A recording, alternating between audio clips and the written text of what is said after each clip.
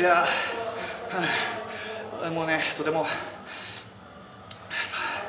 3連敗するようなね、してるような、そんなんじゃないですよ。もっと3連勝してもおかしくないですよ。強かったですよ。あ、そうだね。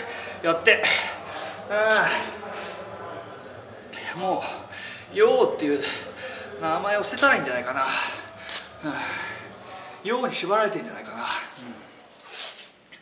んじゃない、小松洋平でいいんじゃないか。もう、小松洋平でやった方が、ヨウじゃなくて、小松洋平として、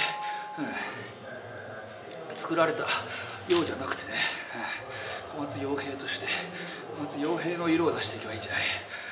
なんか、そう感じたかな、やってて。い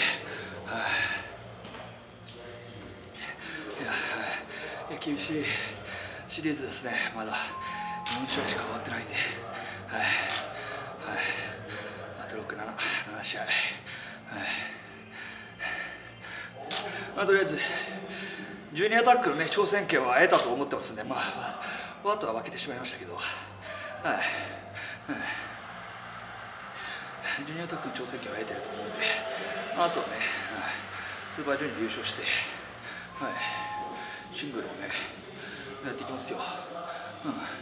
なんかいろいろね、ドーム終わった後もいろいろあるみたいですし、新日本プロレスですか。新日本プロレスね。あんまりもうこういう言葉はあれですけどね。生え抜きとして、いろいろなところにね、試合をする覚悟はありますよ。いつでも持ってますよ。